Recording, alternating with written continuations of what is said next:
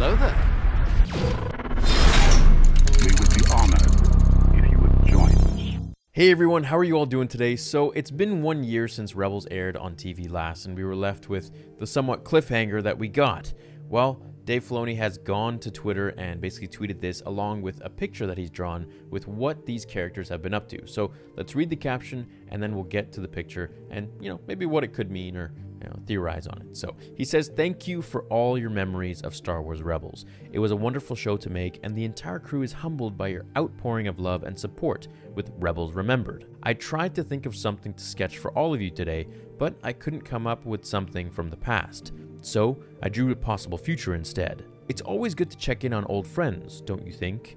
No, this is not a new show, just a drawing I did today for you, the greatest fans there are. Thank you." First and foremost, I want to say thank you, Dave Filoni. You are literally the poster boy of Lucasfilm, in my opinion. You're a visionary, and you're very creative, and you love the fandom.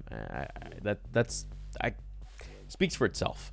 Now, as for the picture, obviously this is Ahsoka and Sabine after we've last seen them, and he's created this picture obviously as a maybe a fan fiction sort of, but I mean it's coming from the man himself, so this must be canon, I would say, at least in my opinion.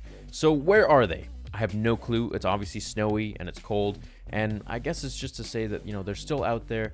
They're still on their voyage to find Ezra, and where we were left off after Return of the Jedi, and they were trying to basically go look for Ezra, and not so much Thrawn, but they believe that they're probably both alive, and I think they're both alive too. Now, if they're still alive into Episode 9, that's also very possible. I mean, I don't know about Thrawn because he was already kind of old, but Ezra, he could definitely still be alive. Now, imagine seeing him in live action in Episode 9. I mean, maybe he's gone to the dark side in this one. Maybe he's going to be the big bad guy, or maybe he's just has his own way of ruling the galaxy or wanting to rule the galaxy, and Rey and Kylo have to maybe come together and fight him. I mean, the theories could be endless on this, and I could go on forever, but I don't want to take attention away from Dave Filoni's nice message. I thank him for the show. It was a great show, and I hope one day there will be more conclusions to basically the characters and what they've been up to and what they're doing. Kind of like what they're doing with Clone Wars now. We're going to be getting Season 7, but, with Rebels, and maybe they'll bring it back. Who knows? Who knows?